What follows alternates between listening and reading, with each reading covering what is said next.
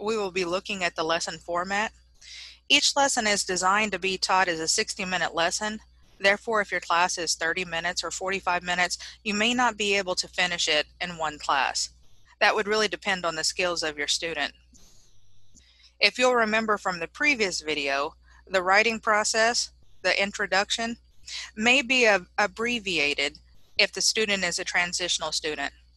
The grammar in this lesson is mainly a review. There will still be some new material, so look over each lesson and highlight that during the instruction. When you get to the lessons in the forms of writing, that will start with the descriptive writing.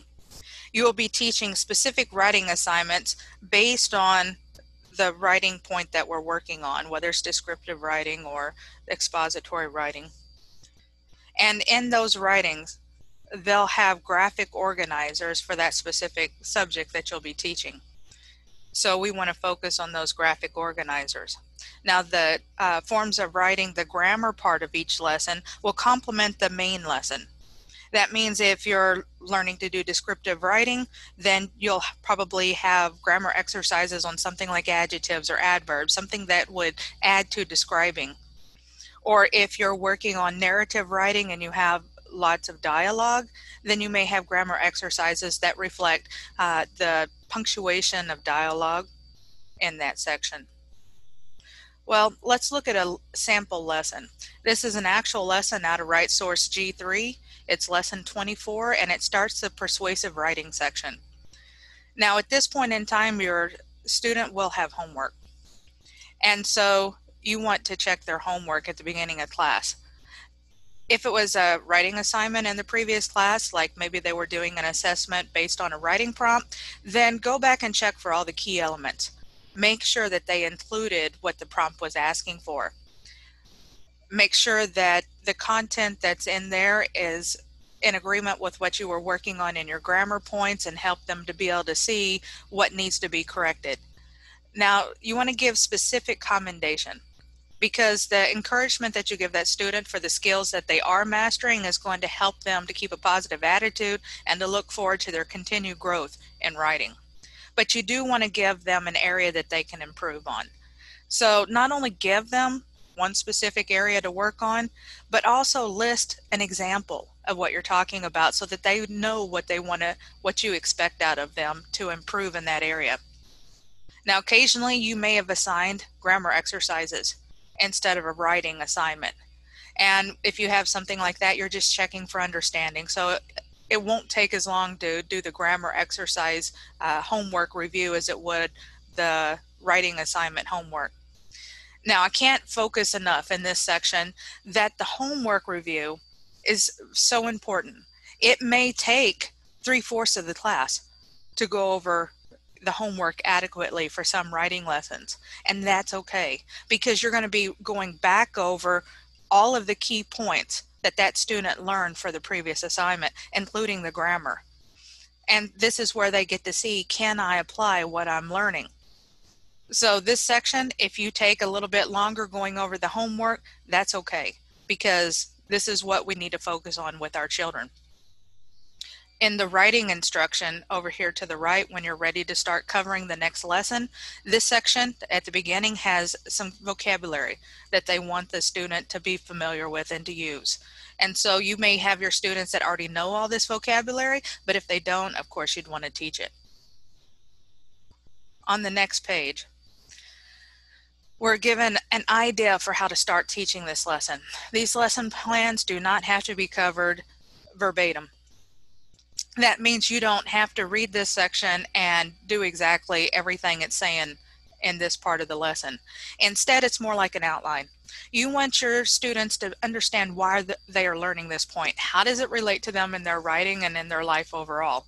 For example, you're going to be working on a persuasive paragraph.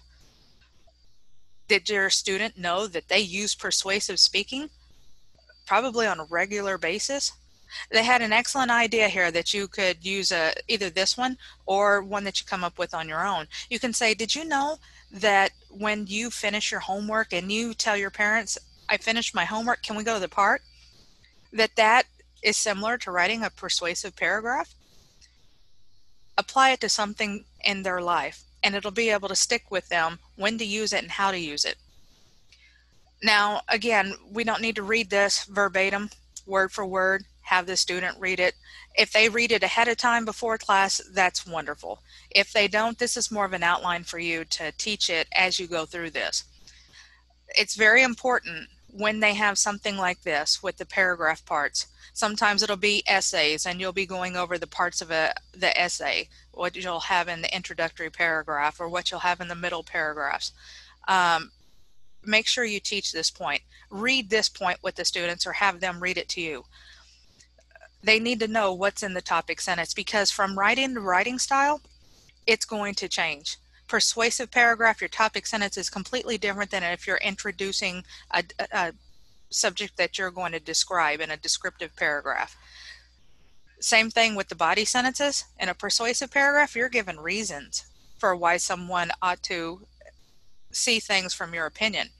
Whereas in a descriptive paragraph or a narrative, you have a completely different purpose. And the closing sentence in a persuasive paragraph, you're giving a call to action. You don't do that in the other forms of writing. So it's real important for them to go over this, and then on the next page, they're going to get to see a model. They're going to get to see something that they can look back to later and be able to help them write their own. Especially if they get stuck on a point and they don't know how to be able to transition from the, say, the topic sentence to the body sentences or the body sentence to a conclusion. So have them read this. This you do want them to read in the lesson, and then identify each of these parts with your student. Now, when you get over to the instructional part of how to do what you just looked at, what you just read, we're going to follow the writing process. You're going to go through the pre-writing, you're going to do the writing, the revising, the editing, and then the publishing. So in the pre-writing, help them to see that process and reinforce that process. They have to come up with an idea. Sometimes you'll have idea charts or other graphic organizers to help them do that. Sometimes they'll give you something that can spark maybe creativity in the student. So these are great aids when you're preparing the lesson to teach to the student. Here we actually have a blank graphic organizer. Maybe the child is not interested, the student is not interested in the topics from the previous example. You can come up with your own. You don't have to necessarily write exactly what the book is writing, but you want to follow the same format. You want it to be a persuasive paragraph, but it could be over a different topic. And you can fill this out with the student in the class and then take a screenshot and paste it into their class-in main page of chat, or you can assign it as homework, depending on how you teach this lesson. Then over here on the right, you start writing. It gives you ideas, first what you need to do. It reviews that with you. Sometimes if it's an essay, it'll tell you how to write or examples of things you can do for the beginning paragraph.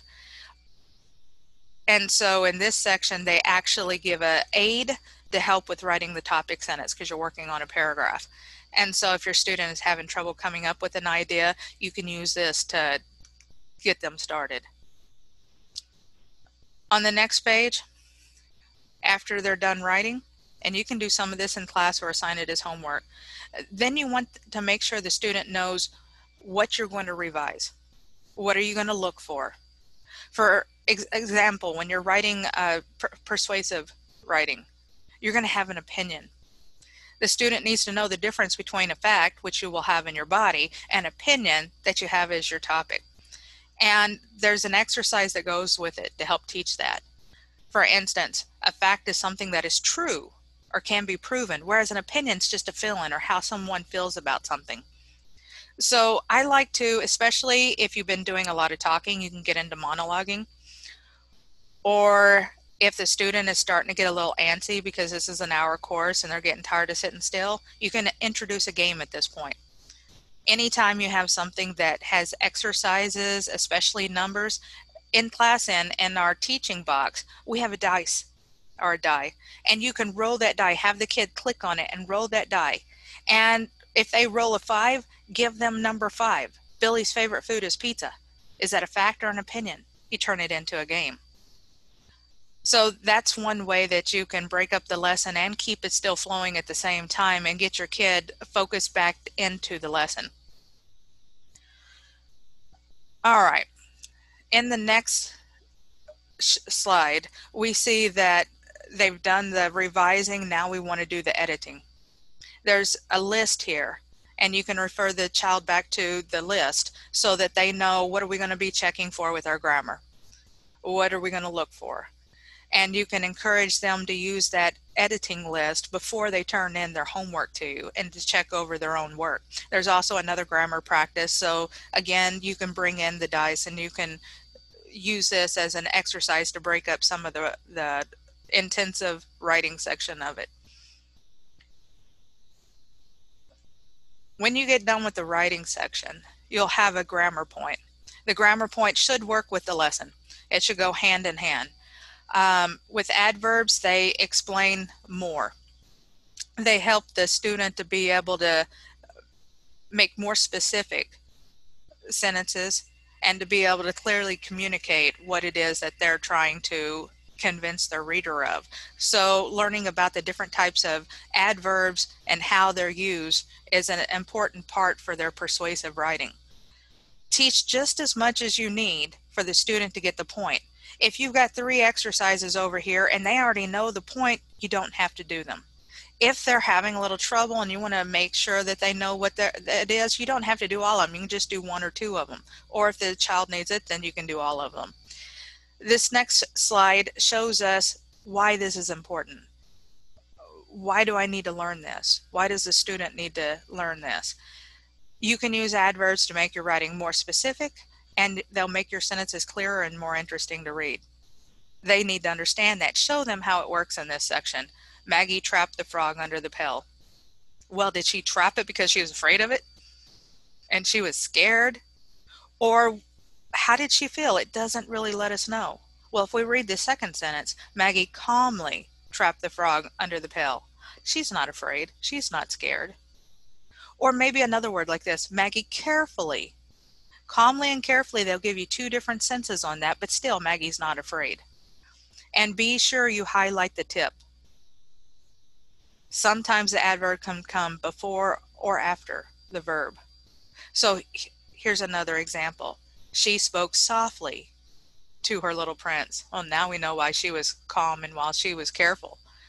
And so you can show them that you can say this, she calmly spoke, or softly spoke, and then she spoke softly. It works both directions. And as they're learning a new language, they need to be able to know that, because formation of the structure of the words in the sentence is important to being able to communicate efficiently. Now over here, these are more teaching aids. Same thing that we've been learning, but from another section of the book. And so if you need more instruction over this point, you have more instruction to be able to use with the student. Also, maybe in a previous lesson you went over manner or you went over place, but you didn't go over time. So maybe only focus on what you haven't taught yet. So sometimes that will happen. And again, don't forget the tip with the adverbs here. Teach that as well. Again, more exercise, bring in the dice if you need it. If the child already understands adverbs and you feel confident with that, then you don't have to do this lesson. Again, make sure that the student knows what they're doing for homework. Have them repeat it to you or explain it to you so that you know that they know what to do. Well, this is a general overview of how these lesson plans are set up and what the thinking was behind the way that they were set up. Writing point, grammar point that complements it, and aids to help you be able to teach it. Try to make it interesting for the student by learning what their likes and dislikes are, what their strengths are, and the skills that they need to improve, and help them to succeed in this. Thank you for your time and going over this video with us.